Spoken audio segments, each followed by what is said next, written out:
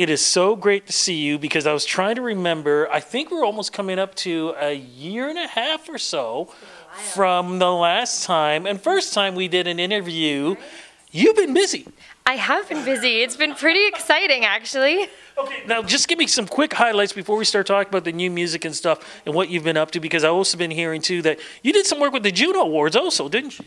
The CCMAs. CCMA, sorry. That's okay. Yeah, I was the background harmony singer for the house band at the CCMAs. What was that like?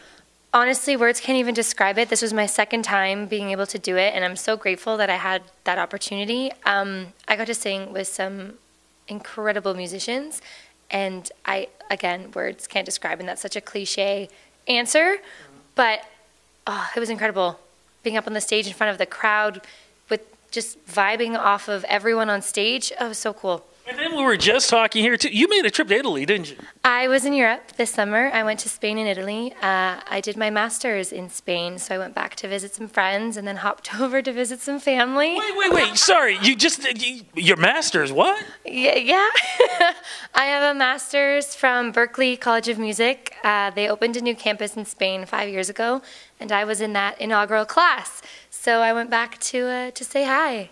Okay, wait a minute. CCMAs, Masters, Europe, when the you-know-what did you have time to record any new music? Apparently, I'm magical. I don't know. Honestly, people ask me that all the time, and I'm like, I find any minute in a day to do what I need to do, and then I make it happen. Well, you definitely do make it happen. Congratulations on the new music. But before we get into that, let's do a quick scenario about your career and how it all got started, because it wasn't always about country music in the beginning, was it? No, it was not. I mean, Shania Twain was the first concert I ever saw. So from the get-go, I was hooked on country pop. Hooked. But my dad is a bass player, and he played in a whole bunch of bands. He played with my grandfather, his father. And that's kind of where I got started, was playing with them at all these different feasts and festivals throughout the summer all over Ontario, singing Italian music as well as, popular and classic rock and some soul. So that's kind of where I started. Because you got some powerful vocals. You were also taking, correct me if I'm wrong, you were taking lessons too, right? Oh yeah, I have a Bachelor of Music for my undergrad from Western in classical music. Wow. So you have all of this going on. How did that country music sneak in and take control? Well, like I said, Shania was just always there. I listened to a lot of Martina growing up, some Reba. It was just, I always incorporated it into whatever I was doing. I was a black sheep at school, and one of my really good friends was into country music and pop music as well, so the two of us would just get together in a practice room and just sing whatever we wanted that had nothing to do with what we were studying. And it was always kind of a constant there. And then when I graduated from Berklee, I knew that was the direction that I wanted and needed to go. Now, when we met, it was an EP that you had out, right? That's right. It was my first one. I don't even no one really considers their first one a real thing. That was kind of my trial record, but I'm still really proud of it because, again, it was my first one. But yeah, that was the first EP that I had put out. So here you are. You have all these things going on. When did this album start to, come together, and what were you thinking about? Because, like you said, the EP was a bit of an introduction, but this one now, this is the main source. This is who I am now. It's true. So I released Talk to Me, a full-length factor-funded album last year. And I consider that a great stepping stone to this EP that I just released. It has a lot of soul, R&B, and some classic rock influence with country roots. And lyrically, it is very much my story. And I'm a writer on all 6 songs, which was really important to me. And my co-writers, my producer, the musicians who played on this album, they were just so incredible and really wanted to tell my story with me. So I'm pretty excited. How does it feel, though, being in an era right now when it comes to country music, just because you say country music and you just said it, I mean, Dean Brody's been doing it, a lot of other artists are doing it too. They're taking all the other influences, whether it be hip-hop, whether it be rock or whatever, and still making it into a different type of country flavor.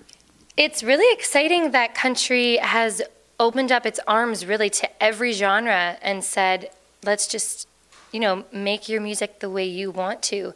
I really admire Maren Morris as well. Her album really got me hooked, and I was like, yeah, I need to start throwing in my true influences in my music. Lady A came out with "You Look Good." It's probably been on repeat a really long time now on my in my car, and those horns. And I knew, like, I always said I want horns on some songs, and then I heard that, and I was like, yeah, it's definitely happening now. Well, let's talk about what's the lead single, and tell me a little bit about it, please. Wanderlust is the lead single. It's got some horns on it. Definitely has that soul R&B undertone. Wanderlust, which means, the desire to travel and roam about. And that's all I do is play music, write music, and travel. And I really wanted to emulate that feeling of that, that excitement you get when you're going somewhere new, whether it's on a road trip or a train or a plane or whatever. And I think we captured that feeling. Well, captured the feeling that I always get. So you're doing all this traveling. When is that traveling actually going to start being on the shows and on the concerts? Basically, when is a concert tour going to be happening with you, or will it be happening? Oh, I definitely see concert tours in my future. I just came back from the road, actually. I was on the Via Rail Artist on Board program from Toronto to Vancouver and back with my guitar player, and we had so much fun. So we got to play, it was 3 shows a day on the train for 4 days and a couple of station stops both ways. We played some shows out in Vancouver and Victoria, and they were so welcoming to me. I was like, hi, I'm from Ontario, and I'm new, and they were so welcoming, and it was so great. And yeah, so I definitely see more of that happening. I'm so looking forward to that. Look, so when we can follow you, whether it be on the train, plane, or vehicle, where do we go to follow you social media-wise so we know exactly where you are anywhere around the world? Instagram is Alessia Cohle Music. Facebook as well, same thing, Alessia Cohle Music. Twitter, Alessia C Music. And YouTube, Alessia Cohle Music. And my website as well, alessiacohle.com. Looking forward to all this. Congratulations. And you know what, more importantly, thank you for having so much fun with music, because you're bringing that for us too. Thank you so much. Thank you so much.